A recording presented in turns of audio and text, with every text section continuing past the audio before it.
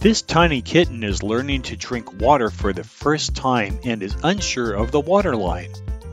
But it looks like his nose is giving him a clue. Sometimes just finding the dish rim can be challenging.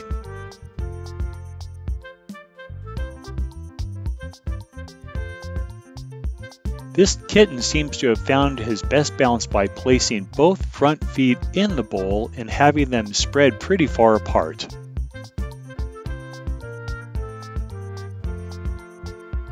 He seems to be doing really well on lapping up the water, and I imagine he won't need a bath anytime soon.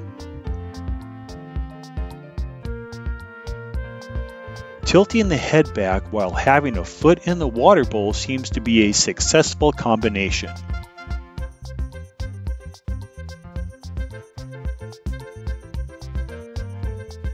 And it appears this kitten's chin is getting a workout too.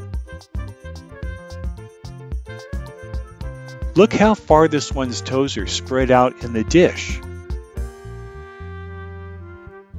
Good traction and balance seem to be the goal. The water is a wonderful incentive for this cute girl.